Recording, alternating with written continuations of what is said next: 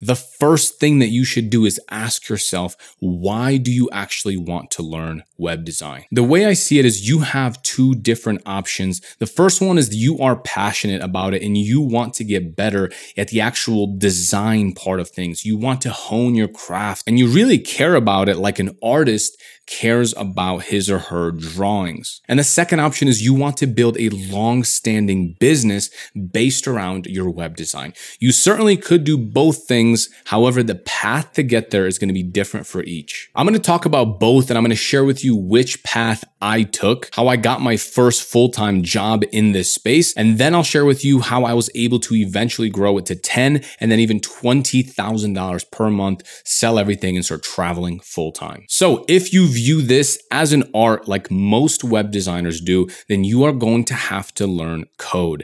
I'm talking HTML, CSS, JavaScript. You'll probably need to learn some PHP as well. And the best way to do this is on places like this, YouTube, watching free tutorials.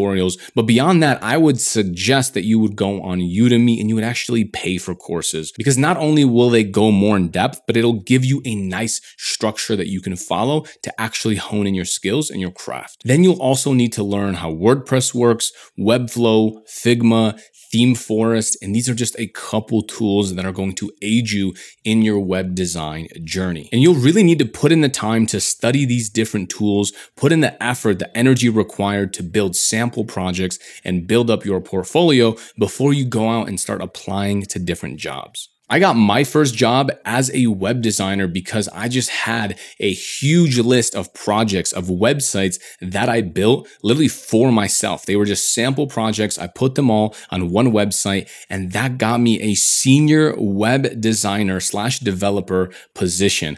I needed to handwrite code, and I still landed that job, and I was completely self-taught. And on top of that, they actually gave me a higher salary than what I initially expected. The second path is to become a freelancer and then eventually evolve into a business owner, because freelancing will only really get you so far. And there's a ton of pros and cons to both of these. But honestly, I think if you start as a freelancer, it's going to be much harder because there's so many different skills that you have to learn outside of web design. You're effectively starting your own business. Now, even though it's a business of one, you still have to learn marketing, you have to learn sales, you have to learn some copywriting, you have to learn client management. You have to learn all these skills that you just maybe didn't even sign up for or you didn't expect to learn. And honestly, if all you want to do is just sit and design websites all day, every single day, you're better off working a job. But you are missing out on a ton of reoccurring revenue if you build your own freelancing business. The cool thing is I built websites for my freelance clients 5+ years ago, and they have been paying me over $100 per month for hosting ever since then. So if you think about it, they paid me the upfront fee of thousands of dollars. So I put in the work, the effort, the energy that was needed to build it. And still to this point, they've paid me thousands and thousands and thousands of dollars ever since. And all I have to do is update a couple photos every couple months or every quarter.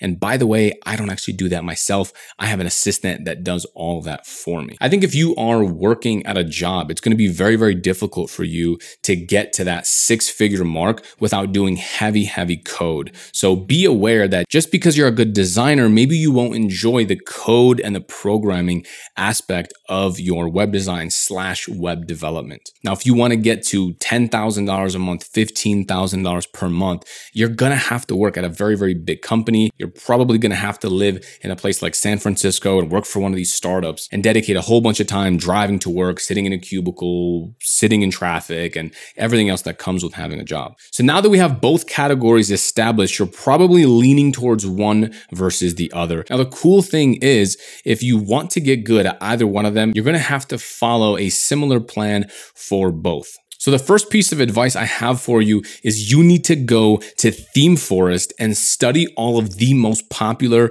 website templates. You literally have a tool that will categorize websites and give you the ratings, give you the reviews on what other people like. The way to design websites, the way to build these websites is to give people what they want. And if you go to this tool right here, you will see what people really enjoy. And what I want you to do is click into those websites and just start studying them. Why do people really love this theme? Start reading the different comments. Start to understand, why do people even like websites in general? What are they getting out of it? Even Pablo Picasso said, good artists borrow and great artists steal. Now, I'm certainly not encouraging you to steal these different websites, but remember, a lot of them are for sale. So what you could do is build on top of these templates. But also what I want to mention is, if you take a look at the top 10 website design templates and you just dissect them and you take your favorite parts from each one of these templates and put them all together into one template that also fits your client or fits the person that you are working with, that is going to be unique. Even though you did not sit down with a pen and paper and just jot down and draw the whole website yourself, that's fine. It doesn't have to be 100% unique. Take all the best principles, take all of your favorite features on all these different templates and put them into one. Maybe you like the header on this website. Maybe you like how this one has a nice layout. Maybe you like the footer on this template. Put it together, adjust it to the client, make sure it fits their needs, and now you have a beautiful website that's still unique because you created it and you put it together. And by the way, even at this point, if you think that your websites are so unique, you're probably wrong. Because if you look at all the websites that are out on the internet, all the different business owners, all the different freelancers, chances are, even if you drew up a website from scratch, there's probably another one in the world somewhere. You might not know about it, but it exists.